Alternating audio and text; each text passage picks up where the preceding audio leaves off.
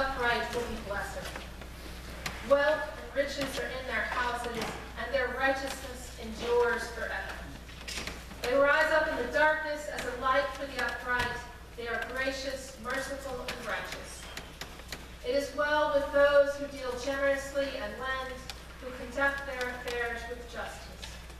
For the righteous will never be moved. They will be remembered forever. They are not afraid of evil tidings. Their hearts are firm, secure in the Lord. Their hearts are steady. They will not be afraid. In the end, they will look in triumph on their foes. They have distributed freely. They have given to the poor. Their righteousness endures forever. Their horn is exalted in honor.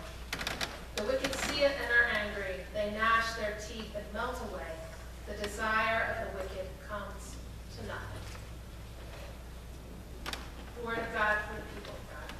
Thanks be to God. Would you pray with me?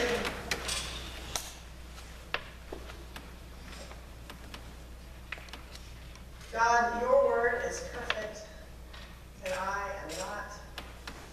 Use me anyway. Open the scripture to us and draw us close to you. Amen. Praying is like breathing. Breathing is essential to our physical life, right? If we stop breathing, things go bad. In the same way, praying is like that for our spiritual life. Praying is the way that we draw close to God, which we're doing here in worship, but throughout the day as we offer prayers to God. Praying keeps us connected with the God who created us. It's essential for our spiritual life. Philip Yancey is a Christian author, written a book on prayer, and he makes a really good case that prayer actually serves a purpose to shape our hearts more like God. And I think what he's trying to say, well, it makes sense to me if I think about how when I spend a lot of time with certain people, I start to act like them. Have you ever noticed that? I went to visit a friend while she was living in London, spent a week there, and by about Thursday, I was developing a British accent. I am not British. And I was also not trying to do that on purpose, but we have this way of becoming like the people that we're around. And so it makes sense to me that a big part of the purpose of prayer is that we're spending time with God, and that time we spend with God causes us to begin to imitate God. Praying is like breathing, essential to our spiritual life. And yet praying is also not at all like breathing, because breathing is something we just know how to do. From our first infant cry, we know how to breathe, and we know it so well that we don't even have to think about whether or not we breathe. It just happens. Prayer, on the other hand, can take a little effort. And in fact, sometimes as we get started in it, or as we grow deeper in it, it can even feel unnatural as we're trying to figure out exactly what to talk to God about. God is, after all, the strong silent type, often doing much more listening than talking. And because of that, sometimes our prayers can start to feel like a filibuster effort. We're just talking and talking about whatever comes to mind, hoping that it's what God wants to hear about. Sometimes I feel like my prayers can be as though I got an interview with someone important, like Stephen Hawking, brilliant man. But if I had the chance to actually sit with Stephen Hawking, I'd have no idea what to say or ask about. And sometimes prayers can feel like that as we humbly draw before our Creator God, maker of the whole universe. What do we even say? Now, other times, we know exactly what to say. We need help, and we need it now. We need it yesterday. And we are begging God for wisdom, begging God for answers, for some kind of solution, and God seems quiet. In my experience, as I look back on these times, I can often see how God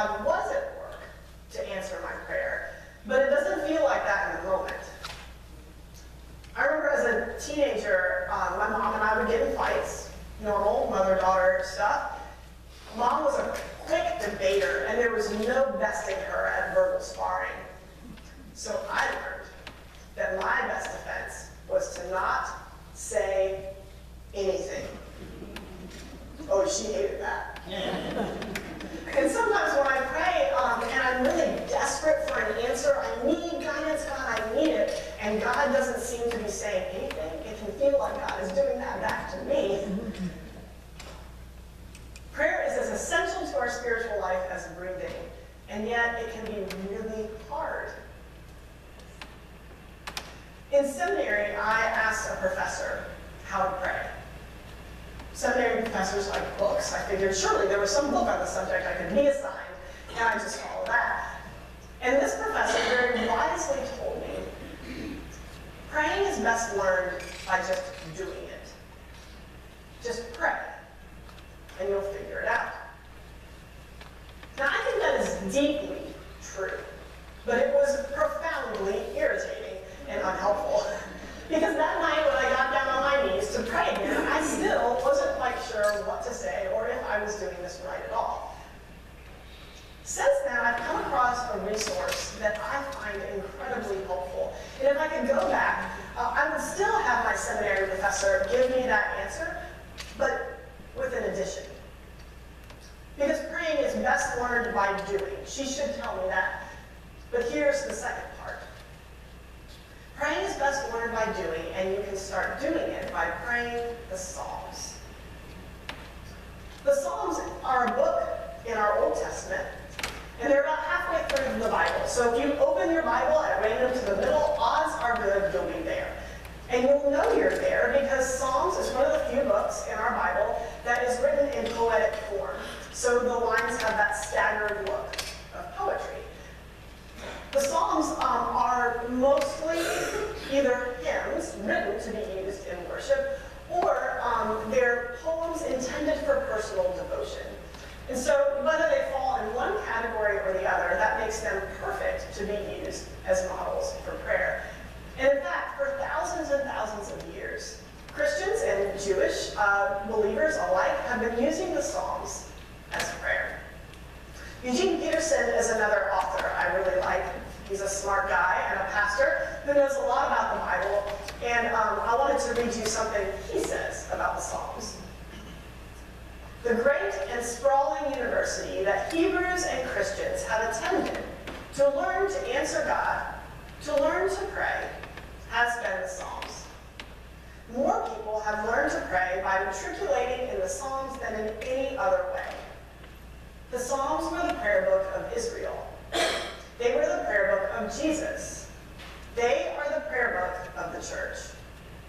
At no time in the Hebrew and Christian centuries, with the possible exception of our own 20th century, have the Psalms not been at the very center of all concern and practice in prayer. We can learn to pray by doing, and the Psalms are a great gift in that doing, because they're already written for us. If you've ever tried to go to God in prayer and struggled to know what to say, I would recommend praying the Psalms for a while. And in fact, this is what I've been doing, anticipating that we'd be in the Psalms for a while this summer. I've been praying a psalm before I go to God early in the morning. And then praying a psalm before I lift up our church prayer list somewhere in the middle of the day. And then praying a psalm before I go to bed at night. And I'm finding that it's a beautiful gift to have these prayers already written for me. Some of which feel natural, others of which feel strange, but all of which are drawing me closer to God, to do that essential work of spending time with God in prayer.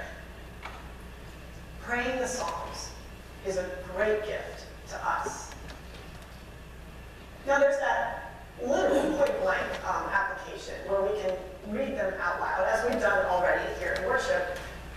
But I think the Psalms also teach us some general applications about prayers, about different ways that we can pray. And today I want to highlight one way in particular that Mary Rachel has already done a good job of alluding to. There are several psalms in the book of Psalms that are called acrostic psalms. Acrostic. And this is a form of poetry that follows the alphabet. So it starts with A and works its way to Z in our English alphabet, with each line starting with a different letter. So I want to give you an example. I'm no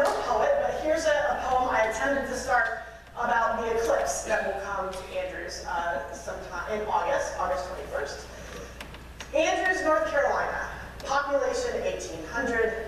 But on the day when the moon will cover the sun, it'll be Destination Andrews for the whole Southeast. All right, so if I wanted to finish it, I'd keep going on from A to Z. So you get what I'm saying? So we started worship with Psalm 111, and that's one of the acrostic psalms, so it's there printed for you in your bulletin.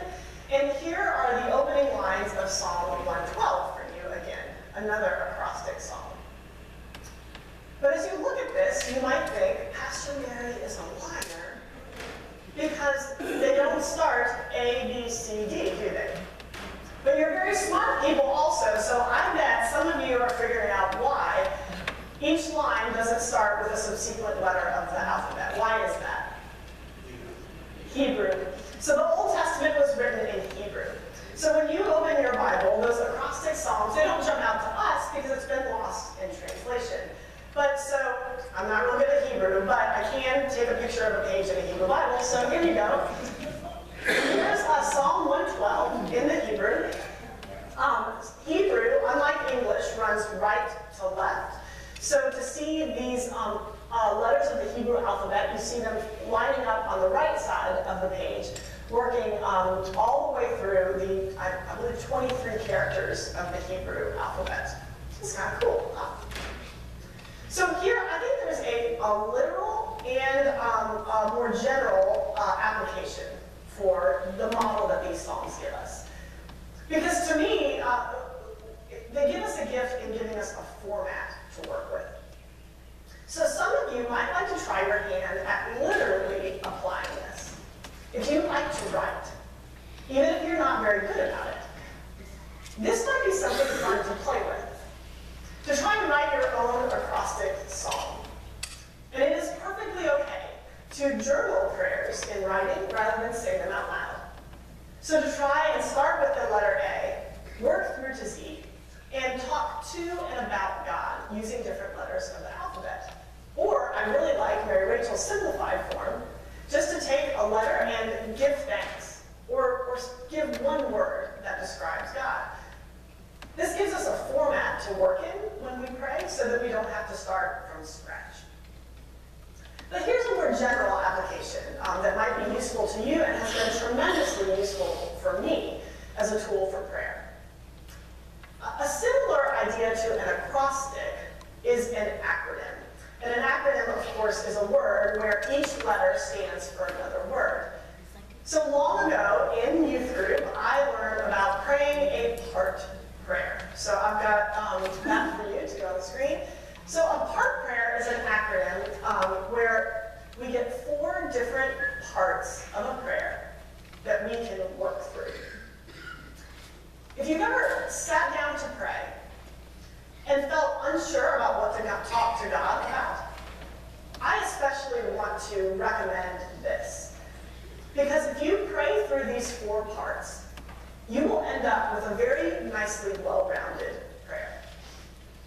So to start by praising God, telling God you are awesome, I love you, in the same way that you would do for a loved one that you have in human relationships. Then take time to ask God for things. And this is usually the part that we're best at. But remember to ask for things for yourself and also for others. Then to move on to repent, to ask for forgiveness. To think back over the previous day and ways in which you've not loved God with your whole heart or have failed to love your neighbor as yourself. Ask God for forgiveness and in confidence, because we know that 2,000 years ago on the cross, our forgiveness was secured. Then, thank God. Think back over your day again. Think of all the good things that happened and what you can give God thanks for. And I think you'll find when you're done that you've had plenty to talk to God about, and also that it feels complete. Like we've covered the bases that we need to cover between us. I hope that one of these ways is helpful to you this week, because praying truly is like breathing. It is absolutely essential to our spiritual life. And as Mary Rachel said, there's no wrong way to do it except to not do it at all. And so if you are new to prayer, or if you found your prayer life in a bit of a